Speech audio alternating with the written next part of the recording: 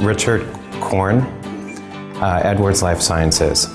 I enjoy participating in events that foster collaboration within the industry and see a lot of value in gaining insight from individuals who have similar roles in their respective organizations. I'd like to get a better perspective of what the challenges are within other companies in terms of labeling, localization, and what those companies are doing to address these challenges.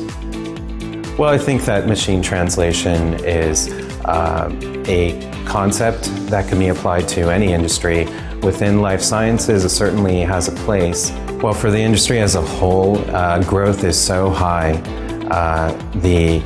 Keeping pace, making sure that teams are staffed properly and that we have the right skills in place.